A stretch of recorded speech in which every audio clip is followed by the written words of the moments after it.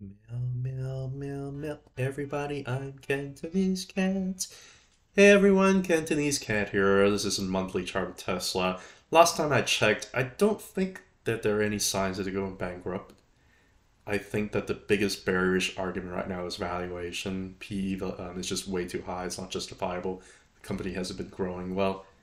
I think it's there's a lot of recency bias, a lot of fear, a lot of scares. I think argument of valuation is a healthy one, and it's healthy to have more bears than bulls during a correctional market, which Tesla is in right now. You actually want to have a lot of criticisms coming in. This is actually healthy for the stock. Whether or not the valuation arguments are correct, I don't know. I mean, overall, they are profitable. If you look at the year to year trend, not necessarily from a quarter to quarter type manner, they are growing exponentially. They've been growing exponentially. Their business model has been sound. The demand is cyclical just because they're in a cyclical industry, which is the EV industry for now. They are going to be cyclical, and there are going to be good times, there are going to be bad times. If you evaluate the company based on its bad times, when their business model is actually quite strong, they have new products, their brand is exciting, you can always make valuation arguments. Whether or not Tesla is going to come down to your ideal valuation, that's a completely different story. I think that if you look at human psychology and you look at the price for Tesla since its inception, it's just like music notes on a staff, right? Sometimes it plays the middle notes, sometimes it plays the high notes, and when price goes nowhere for about 6 years, sometimes what was the high note can end up being a low note over here. And next thing you know, you can play playing some high notes over here in the next cycle, and slowly becoming the low notes, right? And this happens over and over again for a lot of growth companies, for a lot of assets that keep growing. You're going to see this over and over again because that's what it does. Human psychology swings both ways, right? Now, this doesn't apply to things that are not cyclical. This doesn't apply to things that are just going to go down to zero because their underlying fundamentals are just so terrible, because their balance sheet is just so bad, because their business model is just deteriorating. That does not apply, right? But when it comes to something that has a future, that has new products, that has new potential revenue sources that can grow into, and that we might still be at an earlier stage in terms of adaptation of electric vehicles, even though demand goes through cyclical cycles, which are completely understandable. There is a chance that Tesla could just be playing the lower notes right now, depending on how low it wants to go. I think most likely we end up having a very important local bottom here in the 140s. I don't think we're going to go down a lot further to play some of the lower notes down here in the 100 again. Some people think that we're going to go down to like the 60. I don't know whether or not that's going to happen. There are a lot of reasons as to why I think that is the case. But regardless, I think this is probably it. We're probably going to end up ranging sideways, play some of the lower notes for maybe a few months or so before potentially things get heat up again to go play some of the higher notes again. It's a cyclical business, it's a cyclical stock. That's what it does. And I do want to show you that because of human psychology, you're going to end up seeing a lot of these different fractals that could play out over and over again between different cycles. And I drew this fractal here really a few months ago. It looks like it's been playing out pretty well. Bounced from the bottom of this trend line over here. What Tesla's doing right now is just like what it's doing over here from 2017 to 2019. It's just stuck in a range. It's been stuck in a range right here for about a whole year. It does look like it's just been going downwards, but really, really does. It's really just been stuck in a range. When it's being stuck in a range, momentum indicators can get reset, and it's going to look like the whales have really kind of exiting until they don't, right? You're really going to look like whenever you're going to have a lot of things to kind of really heat up over here, and it can change all of a sudden from having a lot of retail, having like very little whales. It can change in the matter of just a few weeks. Right now, we've been having a downtrend, and this downtrend has really been going on for about we're like 3 years now, right? And sometimes these things can change in just a snap of a finger, and it can happen from within the next few months or so. Sometimes these things happen quick when they do.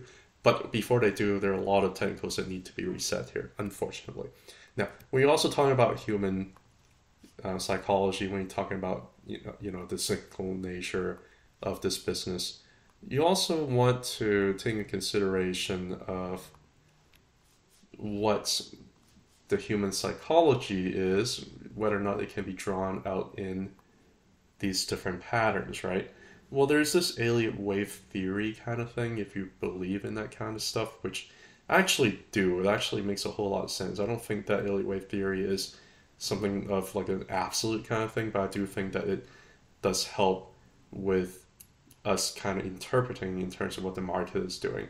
Generally, the market goes through waves, and these waves on the uptrend in the speculative asset is going to keep growing. They generally go through 5 waves on the way up, and it generally goes through 3 waves on the way down, right?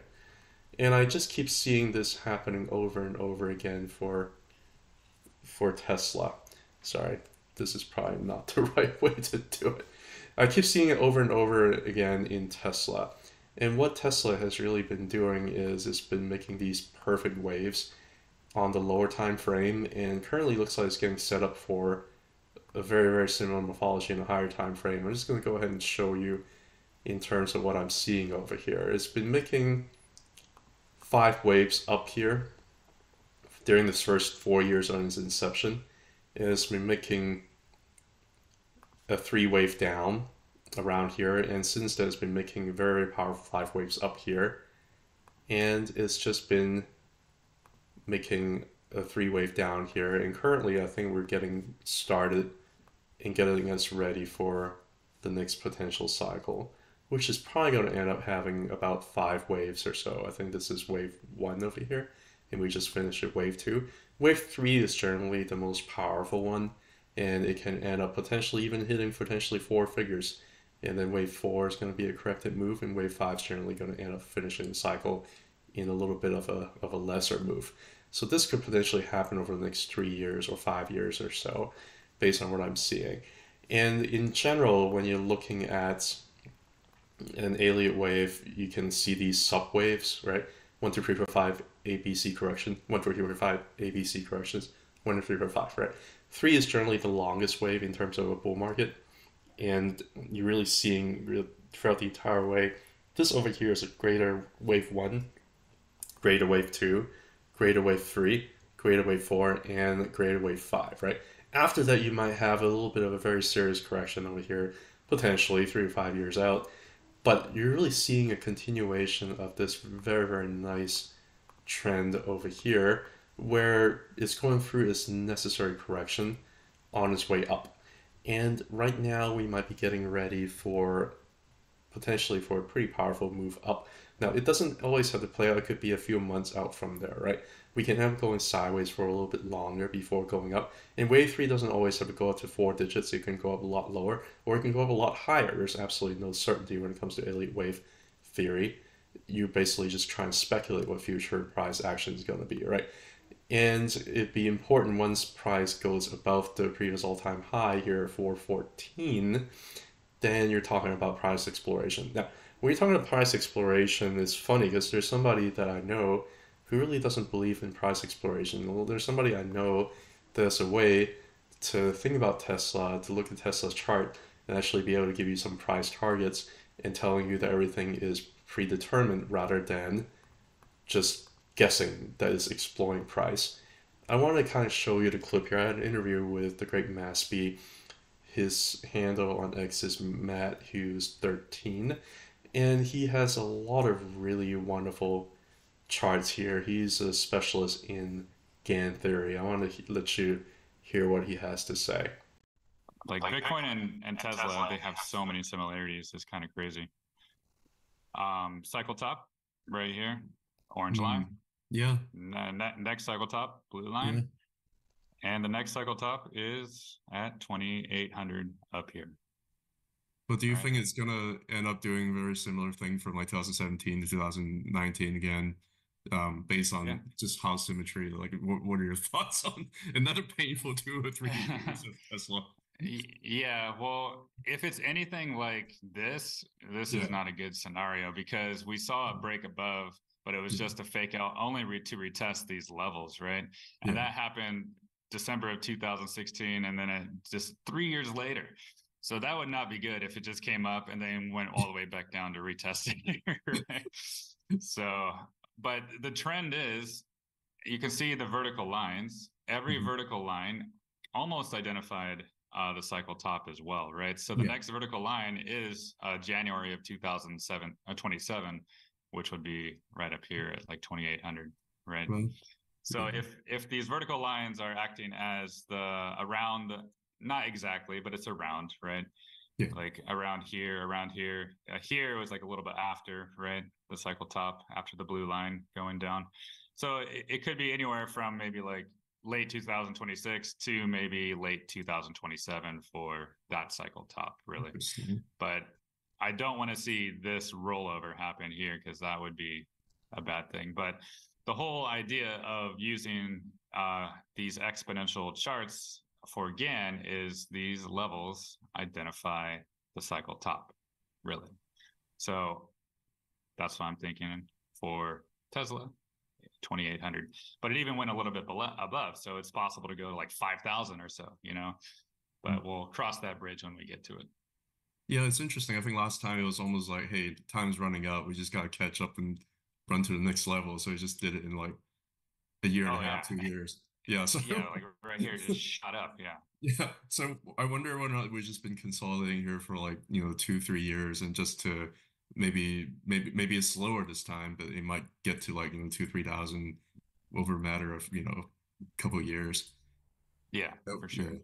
Yeah. I thought it was pretty interesting. I think his stuff is really fascinating. Feel free to check out the video.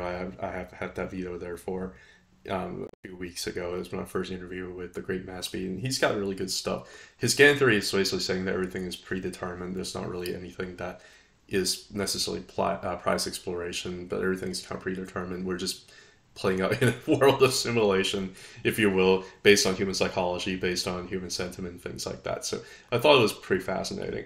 If you just look and do a Fibonacci sequence roughly, I mean, sure, if you do a linear, you can potentially end up hitting like 4 figures potentially. It's not unreasonable to think a growth asset to hit some of the higher Fibonacci extension level, like 630, 960, 1,200, 1,500. It's not unreasonable to expect that. If you want to look into a more of a Fibonacci unlock scale, like I suppose it's possible. I mean, it could hit potentially 4,400 up here over the next cycle and just kind of shot above the horizontal zone that Matt was talking about. There's always that possibility, but I wouldn't necessarily count on it. But when irrationality comes in, it can really be irrational going either way, right? So that's just something you kind of think about here. Now, I do think that right now, if this is really wave 1 and this is wave 2, there's a lot of disbelief over here in terms of what Tesla could do. And it's actually not a bad place to be if you're a bull. And if you don't mind accumulating, you don't mind it going sideways to be a little bit more painful, it's actually not a bad spot to be completely honest. I do want to show a couple of things here that I found to be very, very interesting. Something to pay attention to is if you put up the Bollinger Band, and I like to use the Bollinger Band here a lot. If you put up the Bollinger Band, what you've been really seeing here during these kind of parabolic moves, going up these wave 3s of 5s on the way up, you're going to see that these are going to end up expanding the Bollinger Band like crazy, both upwards and downwards, right? And you're going to see that whenever you have a Bollinger Band expansion, you're fine. Like, price just keeps on going up because Bollinger Band keeps expanding, right? And whenever you're having the 20-month moving average, you're getting a little bit more exhausted. And the upper Bollinger Band, you're getting a little bit exhausted. You can see the low Bollinger Band, like it went all the way down to the negatives, right? And really, whenever it starts coming up, like again, it starts really coming around June 2014 over here, right? Around June 2014, what's happening is really getting pretty near to the top, right? Not quite to the top, but it's getting pretty near the top. You see that whenever it starts coming back here on the monthly, and whenever it starts getting back above 0 over here, that may be time to get concerned about. That might be time to really kind of exit if you want to try to avoid the loss of opportunity cost, if you will, right? Yeah, so that's kind of interesting, right? Same thing here during this particular cycle here in the last cycle. You can see Bollinger Band significantly expanded all the way down to the negative, right? And really, whenever you start having Bollinger Band coming back out again, and you're really talking about August of 2021, from August of 2021 to September 2021, you're really talking about you're not that far from the top, maybe another couple months from the top, right?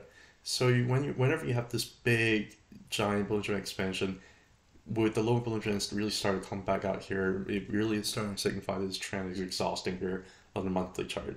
And that might be a time, potentially, if this happens again, if this pattern happens again, that might be a time to consider potentially reducing your leverage or exiting position, depending on whether or not you're a trader or an investor, based on what you're seeing here over the last two cycles. Again, this is not financial advice, it's just what I'm getting, like an observation that I'm making here based on just looking at it.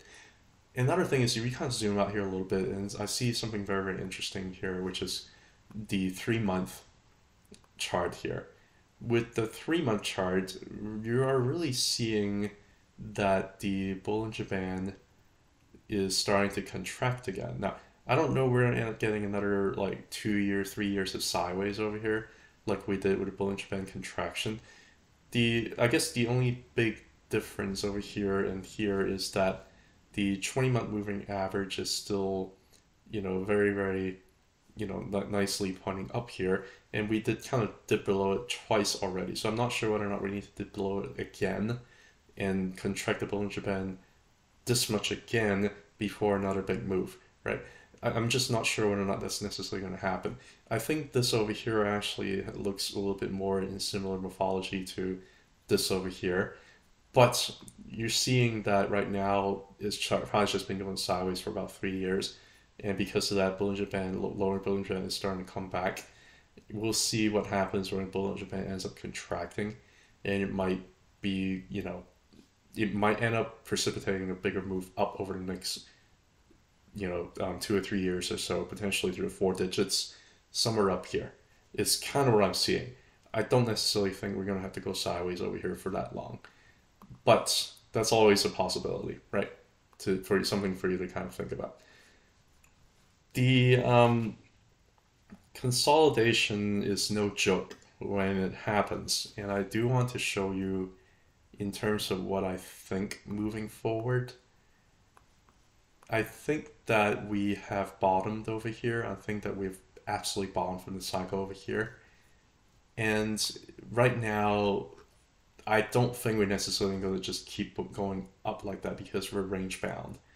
If you look at the Ichimoku cloud, it's going to tell you on the smaller time frame, we're making some strides, right? Like we're basically bouncing through the cloud. We're on the top part of the cloud here. But on the 2-day, it's going to show you a more clear picture. We're range bound right now. We're not really doing too much, unfortunately. We are kind of stuck between around 200, which is the top of the Ichimoku cloud over here, and around 160 or so, 168 would be the exact number that I would say is the bottom of the range. There's also another lower bottom of the range that's going to be around like 150.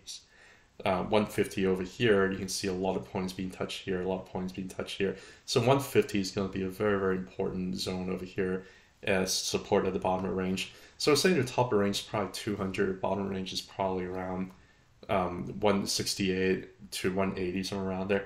The conversion line in multiple time frames around 168, right?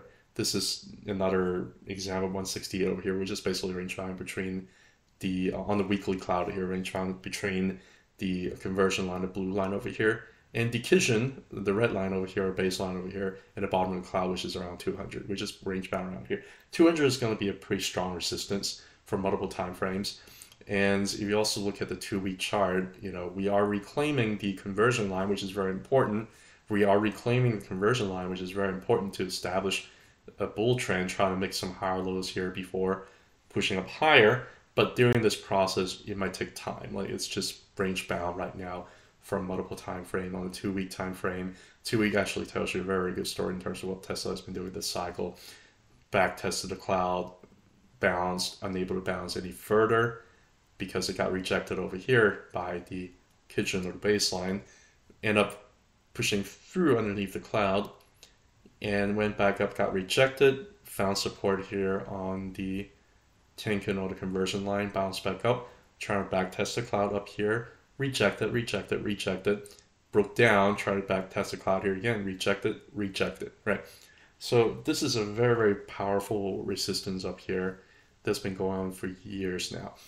And I think most likely on this 2-week chart, it's probably going to range bound between 168 to 150 and to 200 up top here for maybe quite some time, maybe even for a couple months or longer before breaking out, before going higher. That's kind of what I'm seeing. 168 is going to be a very important zone, and 150 is going to be a very important zone. So what we're really looking at, another thing to show, to illustrate as to why I think that is to look at the bull market support band, which incorporates the 20-week moving average, 20-week SMA and 21 EMA. What you're seeing here is, I think we're going through a very similar phase over here as we are over here. The bull market support band went from negative to starting to flatten out here a little bit. And during this flattening process, price may end up oscillating around here for quite some time, maybe for at least a couple months before it's able to find a reversal trend to go up higher. It had a very, very nice gap close over here, but I think it's probably going to end up range bound here. Nothing, a whole lot of nothing would probably end up happening here moving forward. Now, if you're a trader, you're probably going to love it, but if you're an investor, you should also love it because that gives you a chance to kind of buy this range up here. If you believe that this is the absolute bottom of the cycle, you believe that this is a very important local bottom over here, which I do. The, let's see here. The key indicator that I also want to show you here is going to be the unbalanced volume. You can see that if you look at the unbalanced volume, something very, very interesting is happening, is that over the last 6, 7, 8 months or so, price of Tesla has just been going down when the unbalanced volume has just been going up. This is a very, very nice bullish divergence. This actually means there's a lot of hidden bullish momentum that has been building here for quite some time. It's starting to kind of play out. I think it's probably going to end up having some more additional months or so before pushing higher for this to really completely play out. This bullish divergence between the unbalanced volume going up and price going down is seen both on the weekly time frame as well as on the monthly time frame. Like, it's very, very clear. So I think this is probably going to end up playing out at some point, and when it plays out, it's going to be pretty powerful. I am kind of done talking about Tesla for now. I just want to kind of finish up this video saying that I've never really thought of myself as an influencer. I always thought that's a little bit of a weird thing. I also don't know what this thing is. I just want to thank you all for giving me a voice, and thank you all for having a demand for these kinds of videos, and thank you for appreciating what I have to say, and we'll go from there. I guess I'll keep making them if you guys keep on watching them. Take care. Bye.